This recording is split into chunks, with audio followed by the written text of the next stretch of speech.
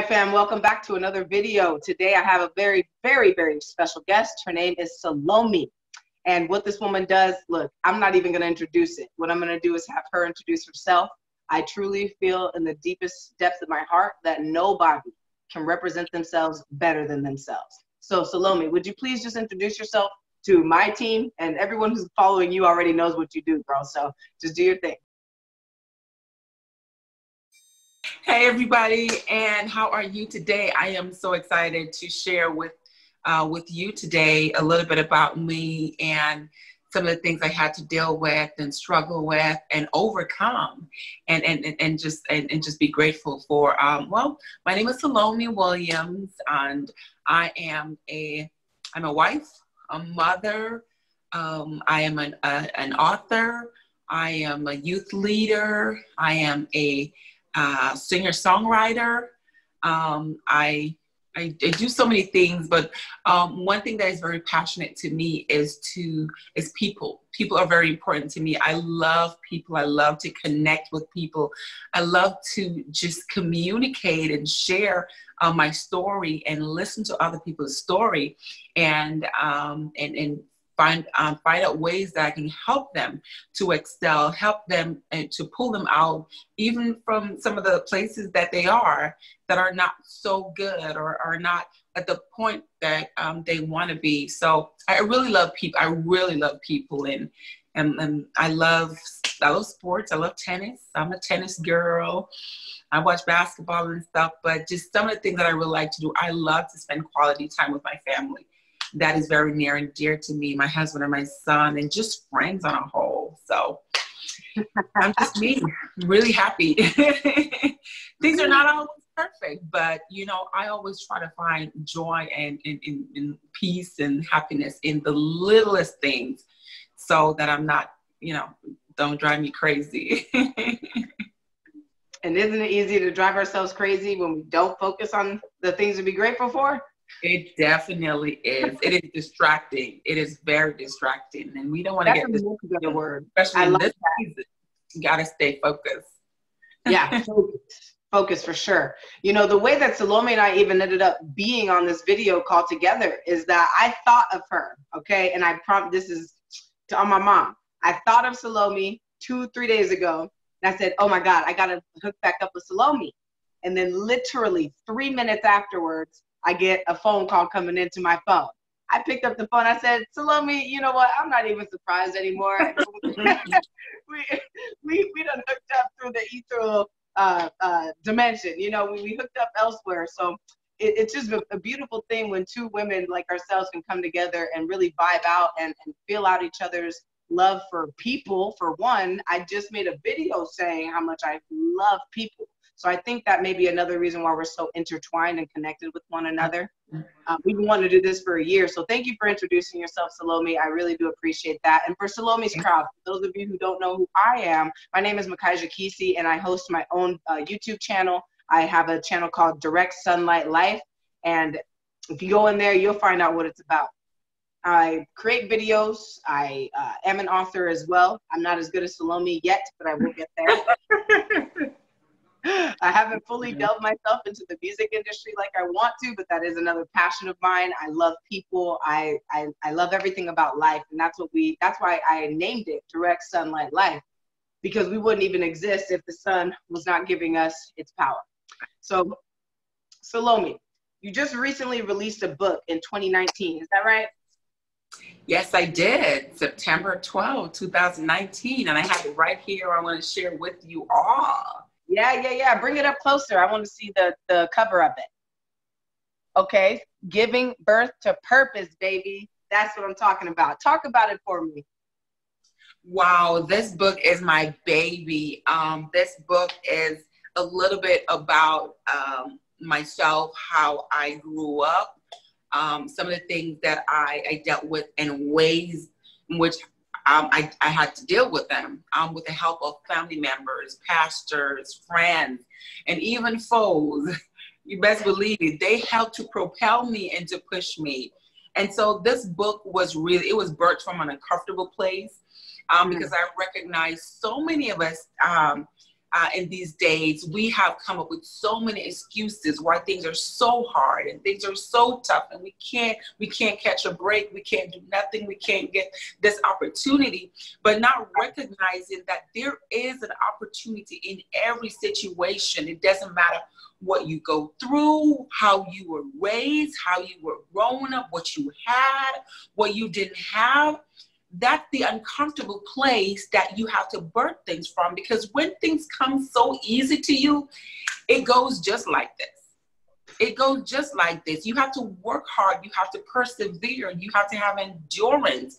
You have to be able to just figure some things out for yourself. You know, I like this. I rather somebody teach me how to fish than, you know, be giving me fish all the time, because I want to be able to go out there and get it on my own, right? And so this book really helps you the process. And the analogy I use is a woman giving birth. It is not so graphic, so men can definitely watch it as well. But it is the process of the conception of the thought. And the thought is always ordinary. But once you start to manifest that thought, that's where the extraordinary comes in. So yeah, giving birth to purpose in an uncomfortable place. Also, the analogy I use in the scriptures, when Mary birthed Jesus, it was in an uncomfortable place, in a manger. Imagine a king being born in a stable where there were horses and goats and sheep and all that stuff. Yet he was the King of Kings. So imagine you giving birth to purpose in an uncomfortable place. Man, imagine that. Imagine that. And so this book will help you on the different stages of a process. Like, okay. You know, when you start out, and when you start out, sometimes it gets discouraging. There are points in here that will help you on how to maneuver, how to cope when you're dealing with the struggles that just come at you, like out of nowhere sometimes. And so this will help you every stage, like the waiting stage. You know, what are you doing while you're waiting? You be praying, you put in the work, and you're waiting while there's still things coming at you. And so it's important for you to know how to deal with situations as you go through. It's like a storm. You know, how to maneuver. You need your umbrella. You need this. You need shelter sometimes. Sometimes you can't all take it. You know, sometimes you just got to just step aside and just allow some things to pass, or sometimes you just have to weather the storm. And so this book will help you if you are going through a rough time and you're trying to seek what your purpose is, and you recognize how uncomfortable your environment is. This book will definitely help you. I've been going on and on, but yeah, this book will help you. I can assure you. You can find it on Amazon and Barnes and Noble, and I'm on Facebook and Instagram and on YouTube, Process to Purpose. You can just message me and I'll definitely sign a copy and send to you. Right. Okay. Okay. Yep. So get the pen out, because I need a signed copy sent to 500. I'm just kidding. I'm not gonna say my address, people. Okay. No, I'm serious though, girl. That little snippet. What was it? 2 minutes. You explained your book. You just you had me captured, and I can only imagine the steps that you put in place to help someone through that. And you remind me of a woman. Her name is Abraham Hicks. She's known to be a very well-known psychologist and a person who uses the law of attraction to her benefit and teaches other people how to do it. Yeah. And what you just reminded me of was something she said that I hold so dear all the time. I think about this. It helped me, just like I'm sure your book has probably something very similar. She said, today or any time, once I've set my rocket ship of desire, which is what she calls it, her rocket ship of desire, whatever it is that you want, right, to come to you, or what you want to attract, once that's sent out, be understanding and at peace, knowing that it's working for you. That's right. Right? I agree. Yeah, and to add to that, girl, she said, not only be at peace knowing that it's coming to you, but when you see roadblocks in your way, notice that doesn't mean you're going onto a new path. You're still on the same exact path. This is just a piece of it. And a lot of people, if they don't hear that, that never comes to mind. Right? Because we always see some type of adversity as a failure and not a challenge or something to be overcome. We see it as, wow, it didn't happen, so I guess that's it. I give up, right? And I don't know if that's how you depict it, but that's what initially came to mind when you said there's the waiting game, right? There's different steps into this process. Yeah. So does that kind of resonate? There's some areas where you're gonna a part of the process you're gonna feel like you're all alone.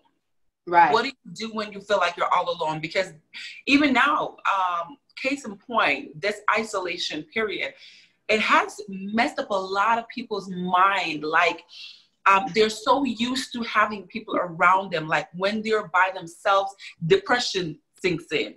But in this process, sometimes you're going to feel like you're alone, and then there's no one there to help you. And you're going to have to figure things out on your own in that stage of the process. And so it's important for you to know like little tips and tricks and things that you need to be able to help you as you're in that alone state. Well, tell me this, is visualization one of the tools or the tips that you have put into your book to use? I'm just curious. Oh, visualizing. As a matter of fact, you have to have a vision. Okay. Like, you have to see where you're going. You have to actually see where you're going. And that is really what pushes you and propels you and pulls you into just getting up and say, okay, well, let me shake myself off right now because I don't feel like it, but because of where I see myself, I have to push. And so it's very important for us to have clear vision. We're just not going in blind. We're having faith, but we're making sure that we have all the resources, everything that we need, the proper instructions, right, while our eyes are fixed on what the goal and the objective is. So visualization is key. Being a visionary is important when it comes on to wanting to build, wanting to expand, wanting to just go in different territories. So tell me this. I completely agree with what you're saying, but I'm curious, how we are told a lot to visualize things into the future, right? We're told to see where we want to go, just like how you explained. A lot of people have trouble when they're doing that, when they're visualizing where they want to go. They see all the greatest pieces of themselves, right? But if they lack that, if they lack fusing the emotional state of being that they will also be in when they're there. Right now, what I've noticed for myself and other people around me is that we don't necessarily feel as though that's really going to happen. You see what I mean? Because we're still in this state of emotional being, in this state of mind. So even as we conduct our vision for the future, it still looks kind of dim because of the fact that we are not in that emotional state of being in the future. So is that a piece as well that you kind of intertwine in there? Or how do you feel? I think so. Our faith is very important, because if you not only that you want to think something, you want to believe it. There we go. You have to believe it. If you just say, okay, well, I'm going to get this, and you don't believe that you can, our belief system is very important to us. Belief kills and it cures. And so if we say it with our lips, but in our minds and our hearts, we're not believing and trusting that I can do this. Right. Matter of fact, I can do this through Christ who gives me strength, or God has already given me the ability to do this. And so it's important for us not to fear. Like, we have to take fear and doubt out of our minds when we are setting our mind to something. And that's very important, because we ourselves will stand in our own way. And then what I see even now in today's society, we blame others. We blame others while we're standing in our own way, because the opportunity is there. The opportunity is there.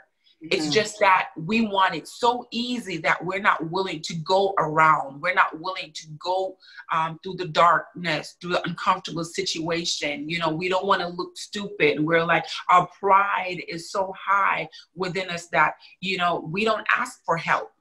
Right. And sometimes it's just that one question you need to ask, or that one person you need to ask for help, who has the key to unlock some doors for you. But because in our mind, we're just so prideful. We don't ask for help, and we stand in our own way. And I could tell you, sis, that I refuse to stand in my own way. I'm not doing it, because I know what's inside of me. And that's one of the good things that I've learned to love about myself. I know what I have in me. I know who I am. Right. And so, you know, I just go. And if anything happens, if I fail, I fail, but I'm not going to stop trying. And I'm imploring all of you that will be watching this video, do not give up on yourself. Do not give up on yourself. You can. Put your mind to it. Put your hands to it. Put your hands to it. That's the one right there. We can think as much as we want.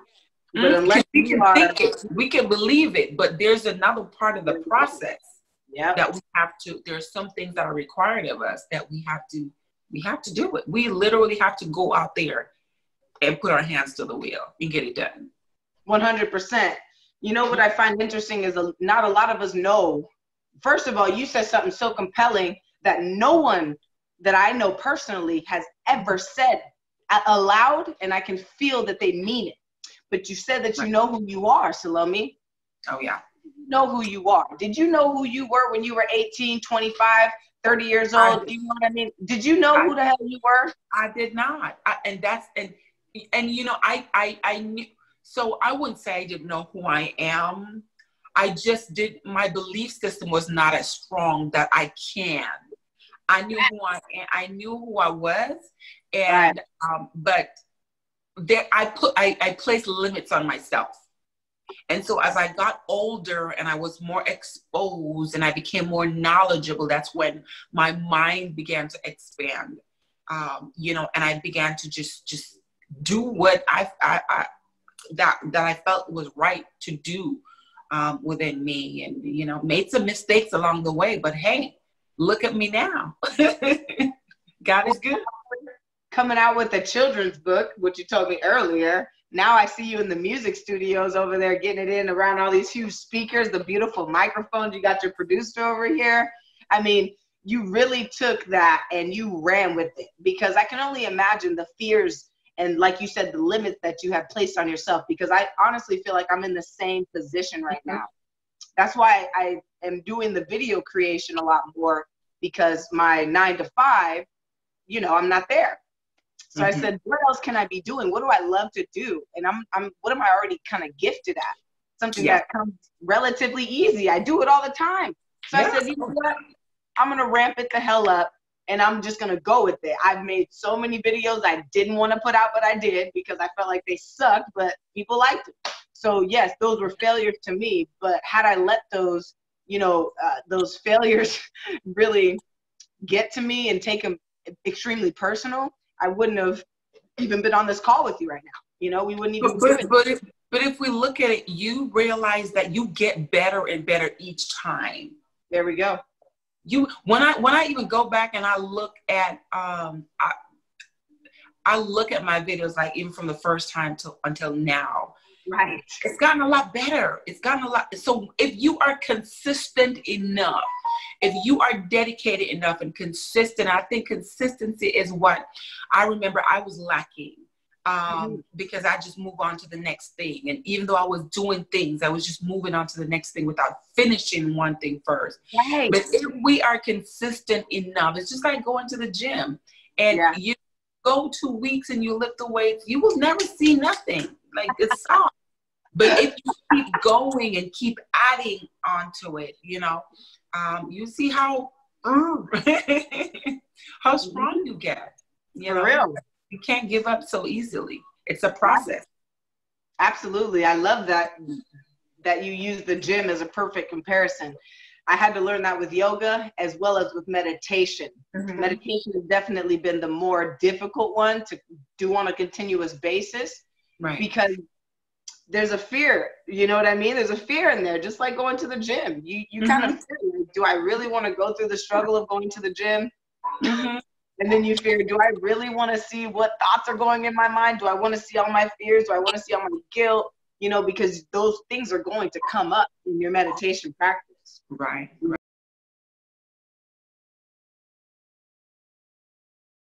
Yeah, Salome, you just brought up a perfect example of going to the gym and being consistent with it. That's definitely 100% key in any endeavor that we go through. So I'm really excited to get your book, girl. I really, truly am. So tell me whatever way is easier for me to order so I can get a signed copy of it, your beautiful signature, and we'll keep it going. I will add links to every way that you can purchase this book in the description below, okay? You got it. You got it. So Salome, you told me you were writing a children's book, and I want to find out from you, is it going to be similar? You know, are you going to break down the process to purpose for kids, or is this something totally different? You know, it's funny how you talk about that, but thank you so much for bringing that up. Yes, I finished my children's book. By the end of June, it will be out.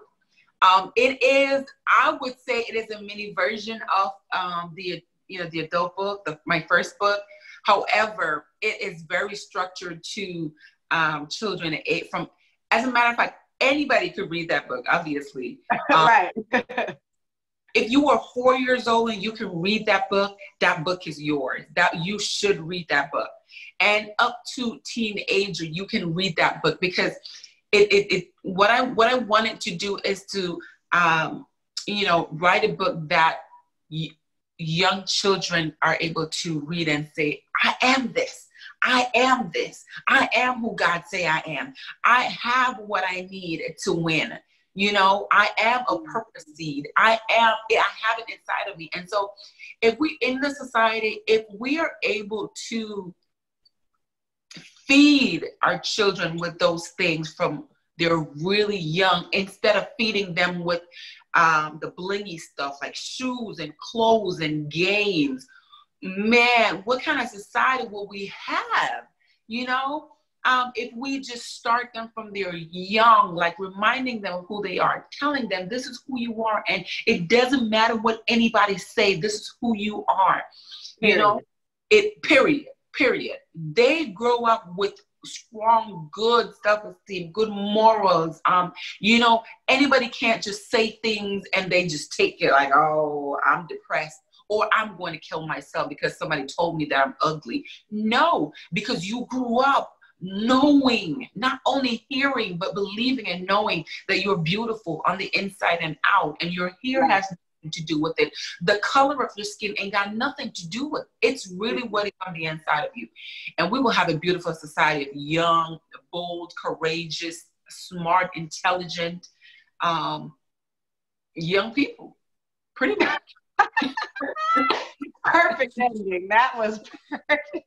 And it was also inspired by my little niece, and she's 5 years old.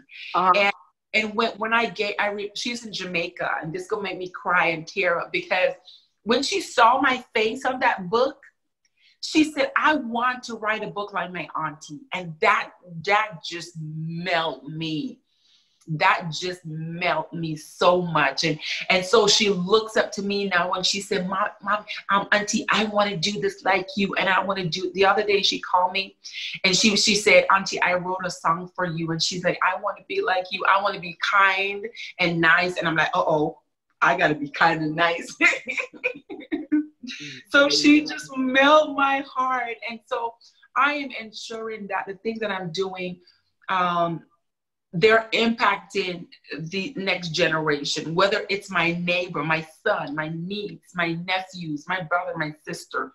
Everybody that knows me and is attached to me should be impacted by something that I'm doing. And that's my goal. That's really what it's all about. So, girl, yeah. I think you just helped me to discover mine. You really did. You really, really did. You know, I didn't even post this video yesterday because I felt like it was too strong. But I made a video and then I didn't post it. See, that's what I was talking about. Hey, shit, I made a mistake, but I'll fix it. Okay, you guys will see the video. But I said, you know, I really have to hire somebody to follow me around, you know, when I go out to the store, when I just go and do different things, because my interactions with people are completely different than the cookie cutter, hi, how are you, thank you, goodbye, right? I have full conversations with attendants all the time. All that they know me by name. I know them by name. And when I come home and tell Rebecca these stories, she just laughs and shakes her head. It's so amazing. Okay. It's so amazing. I always try to look for an opportunity to share and listen to people and have people share with me. And it blows my mind all the time. And I love it. And you know what it does for me too? It pushes me. And sometimes, you know, when I'm even going through that little moment in the process, it reminds me, hey, somebody out there that's going through a lot more. How about I just use what I have to help them and be grateful for the little things. It allows you to be grateful. I'm telling you, people are hurting and people are going through so much. And if we realize our dreams and our purpose that God has given us and reach out and help somebody else, that's making the world a better place, if you ask. Absolutely. Mm-hmm. In case in point, you know, I appreciate that. And I know that that's how you do too, girl. It's evident, you know, but case in point, yesterday when I was at Albertsons, I was filling up some waters and the attendant, you know, she was trying to stop me from going in without a mask. But I said, I'm just getting some water. Let me in here. So she let me in. And as I'm filling up my water, she's like, oh man, it's so hot out here. Just complaining a little bit, you know? So she said, oh, I only have 20 more minutes left on my clock. And I said, what are you going to do with those 20 minutes? This snowballed into a 20-minute conversation. She told me about her daughter. She told me about her family, her house issues. I mean, she just, like, nobody wanted to listen to this woman is what it felt like. So, you know, she took the first opportunities that she had and just kind of vented. And now she follows me on Instagram. I followed her back and we're connected now, you know? So that's just another divine connection made by being open, right? And having that confidence that you're instilling into these children before they even make it to the age to where they can do these things, you know, and have that freedom that we all were sheltered from when we were kids. Right. You know, we were told only listen to your parents and your teachers, right? Don't pay attention to just about any other adult out there unless you're staying with your auntie or your uncle, listen to them in their house, blah, blah, blah. So I find it very limiting, you know, because when we only acquire knowledge from the schools and from our family, well, then we're neglecting everything else out there. So that's why I like that you're instilling that into this book, right? And it's just really great. It's really fantastic. And not giving ourselves an opportunity to expand. Exactly. Yeah. Yeah. Yeah. Salome, man, I think we did really well on this first try, right? We got to do this again. I appreciate you so much. And you know, girl, you are amazing. I remember when I first met you, I think it was when my husband and I were, you know, looking for our house and thing, and you were just so amazing to me, and I love you so much. And I love you too, girl. We would not be talking if I didn't. Trust and believe that. And your mom is super duper amazing, and I just love her too. So yeah, thank you. Thank you. And next time, Salome, I'd love to do it in person with you because I've seen you do that with your husband. So I'd love to do it in person with you, and we can just vibe out a little bit more. Oh yes, there are a lot of things to talk about. Listen, there are so many things that are happening right now that I'm just trying to get some things sorted out and get my some things in order, and still take some time for me and my family, especially in this pandemic and everything. But there's so many things to talk about, so many things to pray about, so many things to encourage each other about. I mean, it's inexhaustible, pretty much, you know. Yeah, it's inexhaustible. I love that word. Yeah, so you know what's funny? We didn't even talk about what we were supposed to, right? Which was no surprises or whatever, but we'll leave that for the next round. Salome, thank you so much, and please believe I'm grabbing your book. So again, everybody, the links to Salome's original book, Birth to Purpose in Uncomfortable Places. Perfect. Yes, and that picture is beautiful too. Thank you. Yep, I got you, girl. So I'll put all the links down below in the YouTube description as well as the Instagram description. And we look forward to your children's book. You know I'm going to get it for my sister Dorian for sure. For sure. Oh, yes, Miss Dorian. I love her. Yeah, girl. And we got to hang out, you know, once this is all over with. But much love, Salome. Thank you so much for being on here. And many blessings to you, your family, and everybody out there watching. Thank you.